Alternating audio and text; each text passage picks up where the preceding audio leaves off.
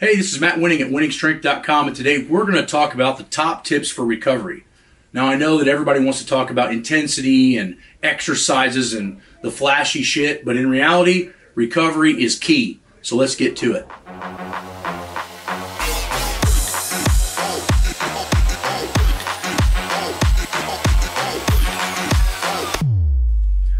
The first step to recovery is that you need to be prepared for the workout. And what does that mean? That means that you need to be either eating correctly or taking the proper supplements in order to be hydrated before you even train. Now, there's a couple things you can utilize. You can utilize more salt in your food. You can utilize a buffered salt tablet. You can utilize things like Pentacarb that ATP Labs makes that has some electrolytes in it with some special carbohydrates. But the point is that you need to be prepared before the workout even begins. So I find that sometimes recovery is a lack of preparation before you even train, okay? That's step one. Step two, you need to be in a recovery mode right when you get done working out. What does this mean? This means you need to be going into a relaxed state. You need to be pushing the recovery to happen and recuperate yourself faster. And how do you do this? Well, one, you go into a relaxed setting. Two, you make sure that you have a meal directly ready or something to eat right when you get done training. Usually what I like to do is right when I get done training, I'm replenishing carbohydrates, and then 1 hour later, I'm starting the protein issue. Now, I do different before workouts. Before workouts, I'm preloading protein, and then after a workout, I'm really hitting in those carbohydrates because in my opinion, your body's more receptive to using carbs correctly post-workout as long as your diet's clean. Okay, so now what that means is that the end of the workout, you're basically telling your body to refuel and repair. So if you go work out and then you're like, I'm gonna go run some chores or some errands, and then you're busy for 2 to 3 hours before you even eat, what are you telling your body? You're telling your body that you really don't want muscle, and you're telling your body that it needs to be efficient with how many calories it burns, which actually makes you weaker.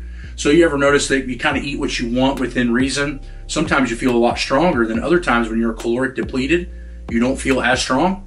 Well, that's why I'm not a huge fan of fasting. I'm not a huge fan of fasting pre-workouts, post-workouts, or really any time. I'm really a fan of eating clean all throughout the day, and then there's no need to fast. So the point is that if you're trying to recover, make sure that your food is in right when you get done working out.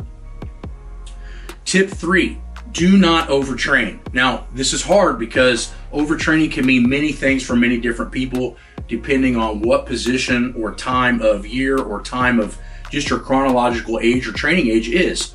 So what does this mean? This means follow some direct rules. Rule 1, try not to train at one bout over an hour. Why? Because your catabolic system starts to really kick in, your anabolic system starts to fall out. What does this mean? This means you're kind of spinning your wheels when you're training. If you're not training dense enough to get everything done in an hour, then guarantee that your rest periods are too long and you're resting too much in between your sets, either top sets or down sets or accessories. There's no reason that if I can get all my workouts done in between 50 and 65 minutes, that the average person can't get theirs done in around 60 minutes as well. So the point is that get it done in a unique time. The next thing is don't work on too many areas in one workout. What I like to think of is I pick 2 areas. So if I'm doing, say, dynamic effort where I'm working on getting insanely fast, that day I'm also working on volume or hypertrophy, but I'm not working on necessarily strength. So what that means is that the repetitions are higher, the tempos might be slower, things of that nature, but I am not really working on maximal efforts, meaning that I'm not doing any heavy 5s on speed day. Now reverse that around. On max day, when I get done going heavy, I'm not doing anything for speed. I'm doing things for either hypertrophy, tempos, or volume. And the reason is that I only work on 2 different areas in one workout, meaning that if I do max effort, I do some hypertrophy. Or if I do dynamic effort, I do hypertrophy. Now notice what I'm saying is that I'm separating the neurological drive from the muscular system. And what that means is that if I'm doing hypertrophy work, it doesn't necessarily mean I'm wearing out my CNS, but guarantee that if I'm doing dynamic and max on the same day, I'm probably tearing up my CNS, which is also a reason that I don't believe in doing full body workouts. I believe that full body workouts tend to overtrain people faster, and you really don't have enough time to focus on particular muscle groups. So these are 3 areas where I think the top tips for recovery become a huge factor in getting better, right? Pre-plan your workouts, post-plan your nutrition, and don't overtrain, and watch your gains go through the roof. Now, if you have any questions or you need somebody to help you with this, go on to online coaching, or at the very minimum, go to wenningstrength.com and download some manuals and start educating yourself on how to train smarter, longer, and safer.